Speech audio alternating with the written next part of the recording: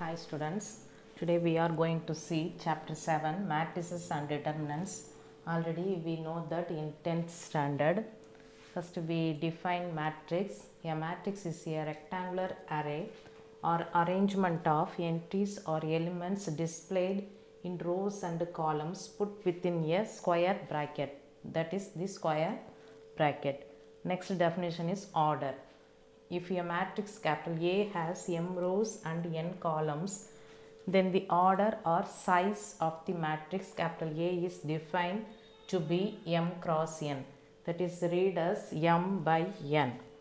Next definition is symmetric. A square matrix capital A is said to be symmetric if A transpose equal to A.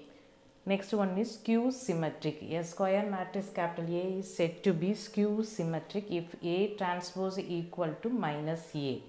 That is the difference between symmetric and skew symmetric. Here plus A, here minus A. Okay.